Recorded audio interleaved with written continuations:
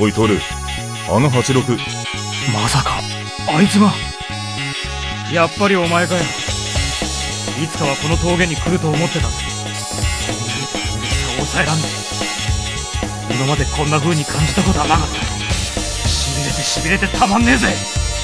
厚尾、今夜のタイムトライアルは中止だ。たった今からこいつへのリベンジバトルに突入するぜ。大丈夫なのかトール、相当の実力と見たぜ。俺たちはチーム結成して2年なんだぜ。少なく見積もってもここを1000本は走り込んでる。もみじラインのダウンヒルなら俺は絶対負けっこない。八方ヶ原の時とは一味違うぜ。長い間走り屋やってるが、こんなすげえテンションで走れることなんてそうめったにあることじゃない。ここでの俺の走りは命知らずの神風ダウンヒルだ。お前についてこれっか。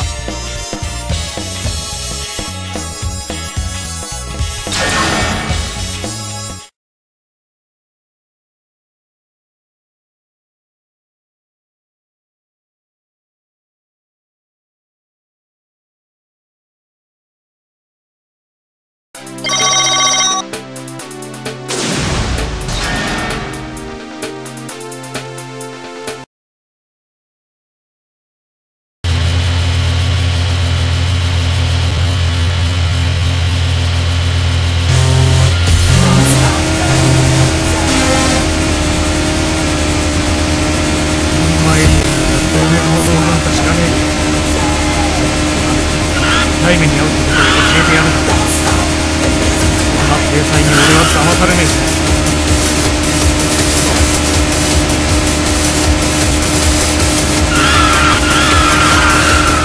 見上げてくるメスが抑えらんねえ。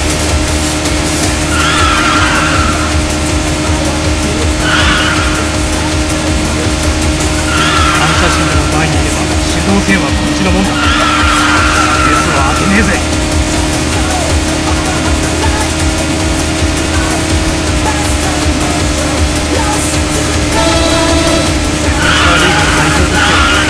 残るような日当のようなことは絶対しねえからな。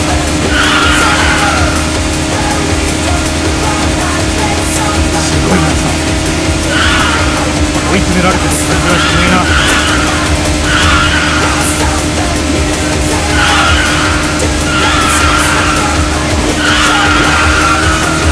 地元の意地ってやつがあるんだ。抜かすか。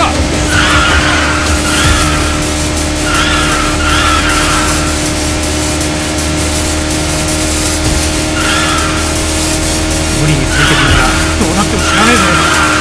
命が惜しけりゃ引くんだな。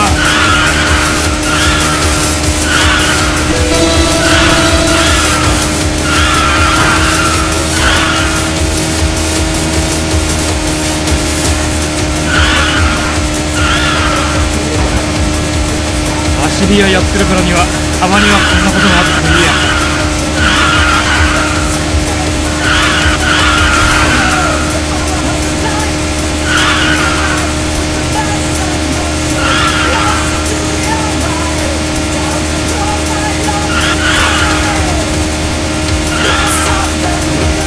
向こうはついてくるだけで目いっぱいなんだ。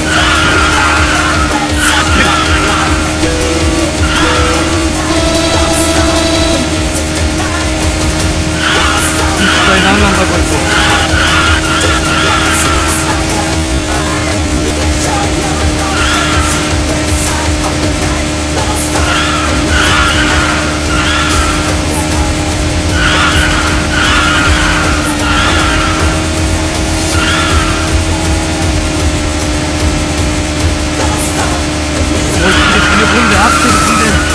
こいつの持ってるポテンシャル、最後の最後まで絞り作ってやんなきゃ終われねえし。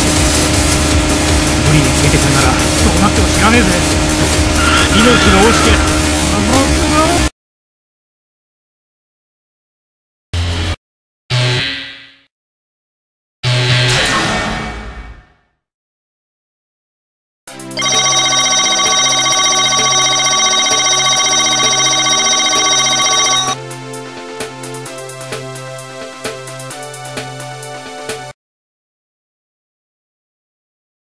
とてつもないドライバーだな。